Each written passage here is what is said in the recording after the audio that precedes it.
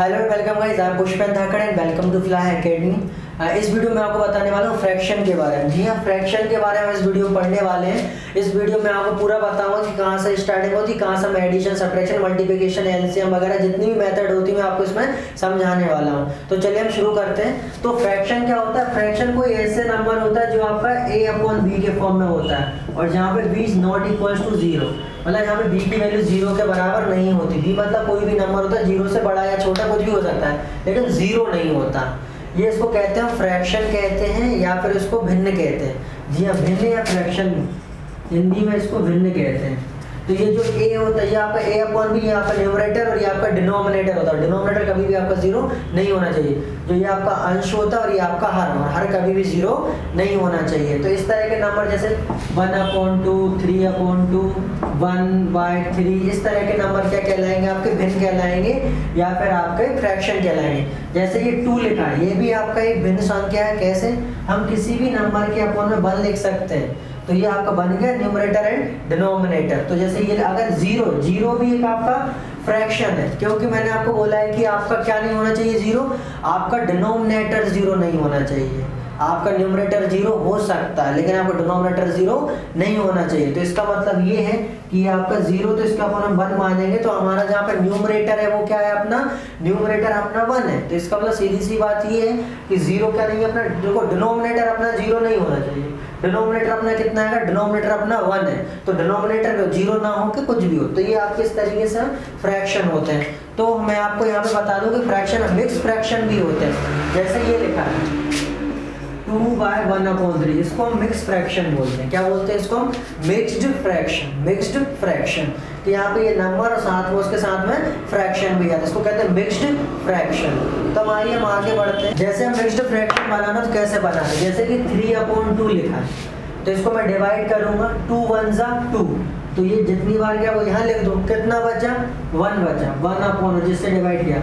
इस तरीके से हम इसको क्या बनाएंगे? मिक्स्ड फ्रैक्शन बनाए। जैसे कि लिखा है 10/9, तो हमें हमेशा ध्यान रखना है कि हमारा जो डिनोमिनेटर होना चाहिए वो बड़ा होना चाहिए और जो हमारा न्यूमरेटर है वो छोटा होना चाहिए। ये प्रॉपर फ्रैक्शन कहलाता है। अगर वो आपका डिनोमिनेटर छोटा है और न्यूमरेटर बड़ा है, मतलब आपका अंश जो है वो बड़ा है और हर छोटा है, इसका मतलब प्रॉपर नहीं है। तो उसको प्रॉपर बनाएंगे कैसे? डिवाइड करके। तो 9 1 9, 9 2 18 ज़्यादा हो जाएगा, तो 9 1 9, तो ये 1/9। तो ये आपका मिक्स्ड फ्रैक्शन होगा और इसको हम प्रॉपर फ्रैक्शन भी कहेंगे। तो इसमें आप जैसे मैं अगर सॉल्व ऐसे वापस अगर मिक्स्ड फ्रैक्शन को फ्रैक्शन बनाना तो क्या करेंगे? एक रूल होता है, जहाँ से इसी को मैं इसमें कन्वर्ट करूंगा तो इन दोनों का मल्टीप्लाई करते हैं। जी हाँ, इसका और इसका, और इसमें प्लस कर देते हैं। तो 9 1 9 और 9 + 1/9, तो कितना हो जाएगा? 10/9। तो जी बन गया वापस आपका वही।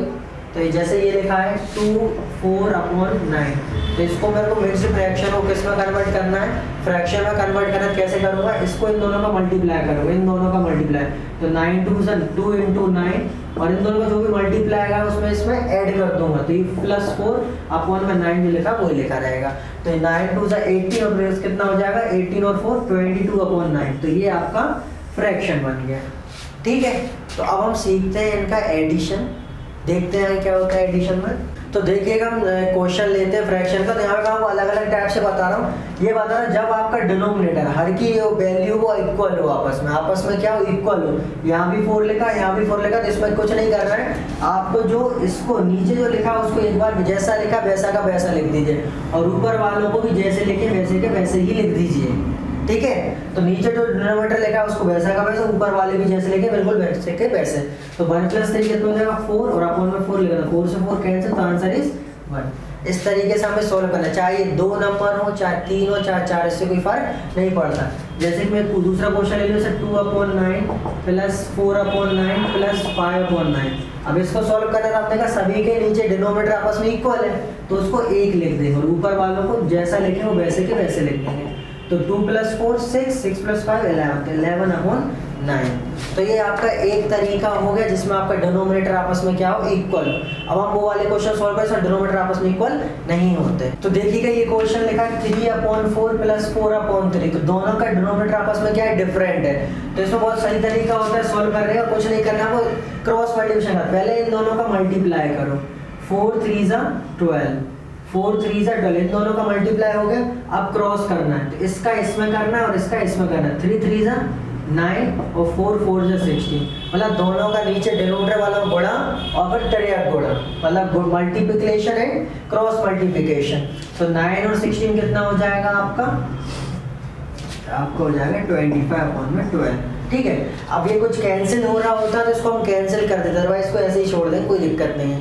तो ये अपना डिफरेंट वाला हो गया। मैं और भी एग्जांपल ले लेता हूँ, जैसे ये है 2/3 प्लस 1/4। तो यहाँ पे भी दोनों का डिनोमिनेटर आपस में क्या अलग है, तो इसको कैसे सॉल्व करेंगे। 4 3 से 12, 4 2 से 8, 3 1 से 3, तो 11/12। ठीक है, और भी ले लेते हैं 1/6 प्लस 2/5। तो इसको क्या सॉल्व करेंगे, 6 5 से 30, 5 1 से 5 और 6 2 से 12, तो कितना हो जाएगा 17/30। तो इस तरीके से आपका दूसरा टाइप भी खत्म हो गया। लेकिन अगर सपोज करो कि 3 है और उसमें तीनों का जो डिनोमिनेटर है वो अलग है, अब क्या करेंगे तो मैं वो आपको बताता हूँ। हाँ, तो अभी क्वेश्चन आप देख सकते हैं, तो 1/4 प्लस 1/3 प्लस 2/5 लिखा है, तीनों डिनोमिनेटर आपस में क्या अलग अलग है। अब इसको सॉल्व करने का तरीका होता है आपका एलसीएम। क्या होता है, एलसीएम। तो हम एलसीएम लेंगे, या फिर आपको ऐसे सॉल्व कर लीजिए, आप दो दो करके पहले इन दोनों को सॉल्व कर लीजिए और फिर जो भी आएगा फिर उसको इसके साथ सॉल्व करिए। मैं आपको दोनों ही तरीके से बता रहा हूँ। पहले मैं आपको एलसीएम का, चलो पहले इसके थ्रू बता देता हूँ। तो पहले मैं इन दोनों को सॉल्व करूंगा तो क्या होता है तरीका, मल्टीप्लाई और क्रॉस मल्टीप्लाई। तो कितना हो जाएगा 4 3 से 12, 3 1 से 3 और 4 1 से 4, प्लस में 2/5 चल रहा था। 3 + 4 रहता 7/12 प्लस 2/5। अब देखिए ये भी बिल्कुल डिफरेंट है, इसको भी सॉल्व ऐसे ही करेंगे। 12 5 से 16 और ये आपका 7 5 से 35 और ये 24, तो कितना हो जाएगा 5/9 और 59/60 हो जाएगा। ठीक है, तो ये आपका कैसे करना है, जब आप दो दो को करके सॉल्व कर लेना है। लेकिन आप इकट्ठा तीनों को एक साथ सॉल्व करना चाहते हैं तो क्या करेंगे वो मैं आपको अभी बताता हूँ। तो इसमें अपन क्या लेंगे, एलसीएम लेंगे। एलसीएम लेना तो आपको आता ही है, कैसे करेंगे, सबको लिख देंगे 4 3 5। पहले हम 2 से डिवाइड कर देते हैं, 2 2 से 4, जो डिवाइड नहीं हो रहा उसको वैसा का वैसा। फिर 2 1 से 2, 3 और 5 ऐसा ही। अब 3 से देंगे, 3 1 से 3, 5 ऐसा ही। फिर 5 से देंगे, ये खत्म। तो ये इसको आप मल्टीप्लाई, 2 2 से 4, 4 3 से 12, 12 से 60। तो एलसीएम कितना आया आपका, एलसीएम आया आपका 60 आया। एलसीएम आप कितना आया आपका, एलसीएम 60। तो इसको सॉल्व करेंगे, तो सॉल्व करने का तरीका होता है जो एलसीएम आता है वो डिनोमिनेटर से उसको डिवाइड किया जाता है। तो 60/4, तो 4 से डिवाइड करेंगे तो कितना हो जाएगा, 4 1 जा 4 बचा 2, तो 4 5 से 20, कितना हो जाएगा ये 15। ठीक है, अब यहाँ पे फिर इसको फिर क्या करते हैं, इसको इससे डिवाइड करके जो ऊपर जो न्यूमरेटर लिखा रहता है, अंश लिखा रहता है, उसको उसका गुणा कर देते हैं जितनी बार भाग गया। तो 1 का 15 में गुणा करेंगे कितना आएगा, 15 ही आएगा। अब इसके बाद 3 से 60 को डिवाइड करेंगे, 3 से अगर 3 तो 20 आया, कितना है 20। इस 20 का मल्टीप्लाई 1 में करो तो क्या होगा, 20 होगा। अब 5 से डिवाइड करूंगा मैं 60 को, 5 1 से 5 बचा 5 2, तो कितना होगा 12। तो इस 12 का मल्टीप्लाई 2 में करेंगे, कितना हो जाएगा आपका 24। ठीक है, अब इसको ऐड कर देता हूँ तो क्या होगा 4 4 9, 2 2 से 4 और 5, तो 59/60। तो देखिए उससे भी इसका आंसर 59/60 आया और इससे भी इसका आंसर 59/60 आया। तो दोनों ही मेथड में से आपको जो करना है आप कर सकते हैं। तब हमने प्लस करना सीख लिया, वैसे ही माइनस भी ऐसे ही होता है, उसमें कोई फर्क नहीं पड़ता, जैसे प्लस किया वैसे ही आपको माइनस करना है। अब मैं आपको बताता हूँ मल्टीप्लिकेशन। देखिएगा मल्टीप्लिकेशन बहुत सिंपल होता है, इसमें कोई ज़्यादा टफ नहीं होता है। जैसे एडिशन था थोड़ा उसमें ये करना पड़ता, मल्टीप्लिकेशन और भी कुछ नहीं करना पड़ता। जैसे कि देखिएगा 1/4 मल्टीप्लाई 2/3 लिखा हुआ है, इसको सॉल्व करना बहुत सिंपल है, कुछ नहीं करना है। इसका ऐसा मल्टीप्लाई डिनोमिनेटर का डिनोमिनेटर से और डिनोमिनेटर का डिनोमिनेटर से और न्यूमरेटर का न्यूमरेटर, मतलब अंश का मल्टीप्लाई अंश से करो, हर का मल्टीप्लाई हर से कर दो। तो 2 1 2 और ये आपको हो जाएगा 4 3 12। ठीक है, अब इसमें हमें क्या करना है, मैंने आपको बोला कोई चीज़ कैंसिल हो रही है तो उसको कैंसिल कर दीजिए। तो ये 2 1 से 2 और 2 6 से 12, तो 1/6 आंसर आया। लेकिन अगर यही काम आप पहले भी कर सकते हैं, आप यहाँ पे आप इसे जब क्रॉस में भी आप इनको मल्टीप्लाई कर दो, आपको बता दूं आमने सामने मल्टीप्लाई होता है, ऊपर नीचे डिवाइड होता है। आप ऐसे भी डिवाइड कर सकते, कोई फर्क नहीं पड़ता। तो 2 1 से 2, 2 2 से 4, तो आपका 1 1 से 1 और 2 3 से 6, तो भी आंसर वही आएगा। तो आप ऐसे कैंसिल करें चाहे ऐसे कैंसिल करें, इससे कोई फर्क नहीं पड़ता। जैसे आप ये ले लीजिए 1/3 इंटू 1/2 इंटू 1/6, तो आप यहाँ पे देखें कोई कैंसिल वैंसिल तो हो नहीं रहा है, तो आप क्या करेंगे, इसे मल्टीप्लाई, तो 1 × 1 × 1 1, 3 2 या 6 और 6 6 जा 36, तो ये आंसर आ जाएगा। ठीक है, अगर जैसे आप ये ले रहे हैं 2/6 इंटू 3/2 इंटू 2/5, ये क्वेश्चन है।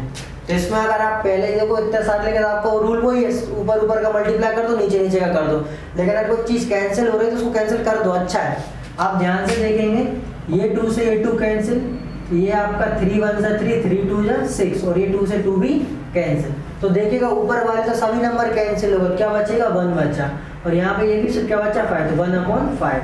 और अगर आप पूरा सीधा सीधा भी करेंगे तो भी फाइनल में जब आप उसको सॉल्व करेंगे तो भी 1/5 ही आएगा। तो इसका मतलब ये आपका मल्टीप्लिकेशन सबसे ज़्यादा सिंपल होता है। अब हम आते हैं हम डिवाइड पे, इसको फ्रैक्शन को एक दूसरे से डिवाइड कैसे करते हैं। अब हमें फ्रैक्शन को आपस में क्या करना है, डिवाइड करना। तो बहुत सिंपल है, जैसे ये लिखा है 4/5 डिवाइड बाय 3/9। तो हमें इस तरह से डिवाइड करना है, तो बहुत सिंपल रूल होता है, आपको कुछ नहीं करना, 4/5 ऐसे ही लिखना है, डिवाइड को कर दो आप मल्टीप्लाई, डिवाइड को आपने क्या कर दिया मल्टीप्लाई, और इसको आप रेसिप्रोकल कर दो, रेसिप्रोकल से इसको पलट दो, मतलब 9/3 कर दो, इसको क्या कर दिया 9/3। अब बस बन गया आपका मल्टीप्लाई, और मल्टीप्लाई करना में आता ही है, तो हम क्या करें वही सामने सामने मल्टीप्लाई। लेकिन अगर कोई चीज़ कैंसिल हो उसको पहले कैंसिल कर दो, तो 3 1 जा 3, 3 3 जा 9, तो 4 3 जा 12 और 5 1 जा 5, तो ये आपका आंसर है 12/5। तो ये तो बिल्कुल सिंपल था। जैसे यार डिवाइड, कितना भी डिवाइड आपको करना हो, जैसे मैं 3 डिवाइड ले लेता हूँ, जैसे 4/5 डिवाइड बाय 1/7 डिवाइड बाय 3/5। अब इसको मुझे डिवाइड करना है तो कैसे करेंगे, बहुत सिंपल है, 4/5 ऐसे रहेगा, मल्टीप्लाई कर दीजिए, इसको पलट देंगे तो 7/1, फिर इसको भी हम पलट देंगे, मल्टीप्लाई लगा क्या हो जाएगा आपका 5/3।